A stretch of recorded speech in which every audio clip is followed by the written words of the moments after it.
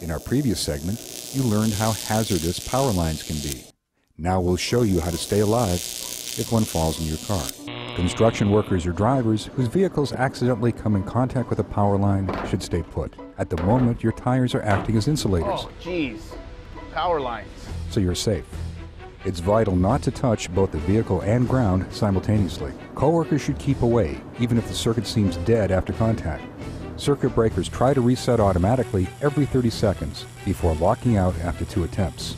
If you can, try to break contact by inching your vehicle back from the wires, or call 911 to get the line moved. If someone is forced to abandon his vehicle, it's important to remember that making a bridge between ground and charged equipment could prove fatal. Victims should not simply step away. Instead, they should fold arms and jump, landing with both feet together. No part of the body should touch the vehicle while jumping from it or later.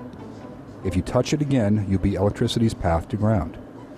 Once the vehicle is cleared, it's time to do a shuffle along the ground to avoid making an arc with any residual charge. Be sure to warn all emergency responders that the car is energized.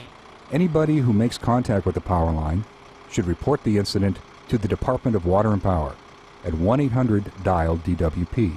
Unseen damage could down the line later.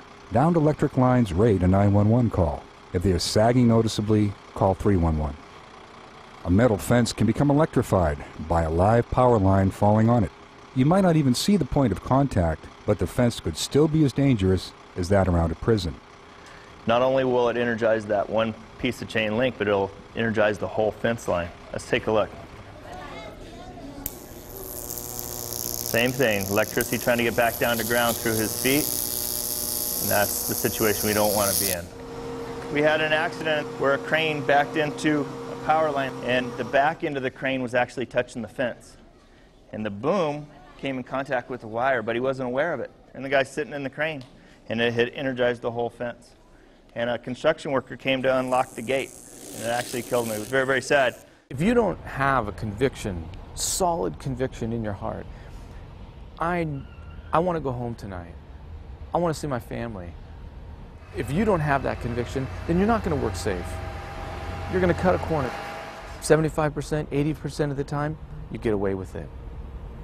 But it's not worth that one time you don't get away with it. And you get bit. And you know what? People don't go home. The guy that I was with didn't go home. I didn't go home for 3.5 months after my accident. He never went home. Children have to be especially careful with electricity.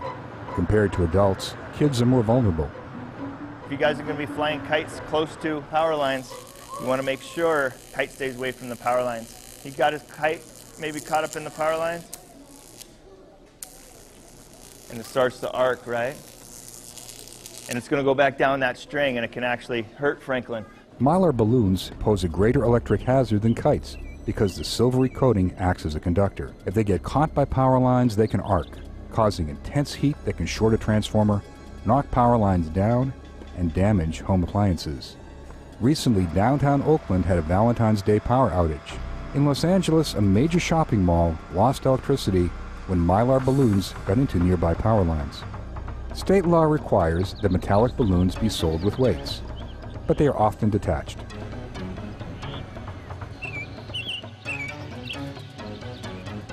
Climbing a tree is a lot of fun, but it's not safe if a power line runs through it. This tree has actually come in contact with one of our power lines. These power lines don't have a plastic insulation on them like these do that protects them from you coming in contact with them. And the reason why is this power line gets pretty heavy. So what happens is they leave the insulation off because it would get heavier and heavier and heavier and heavier, right, if they had all that weight up there. The other thing we got to do is we got to dissipate a little bit of our heat. Our system generates heat when it flows through the wires, and we want to dissipate some of that heat. Tree sap and rain can act as conductors, making children the path to ground. This is the last place you want to build a treehouse. If you have no trees in your neighborhood, don't be tempted to climb utility poles instead. Leave this to the pros. They never climb without personal protective equipment. The risks multiply with the number of power lines on a pole. Keep model airplanes, shoes, rockets, and kites away. Tennis shoes, stuff like that, all kinds of stuff that gets thrown up into the power lines. And a lot of people think that they can go knock that stuff down. So they grab a broom and they're standing on the ground, and they try to knock that stuff back down. Now, if the broom is made out of wood, can the electricity come down that? Yeah. We just learned that wood will conduct electricity, right? So that's not a smart idea. And we even see some accidents where people use metal pull brooms.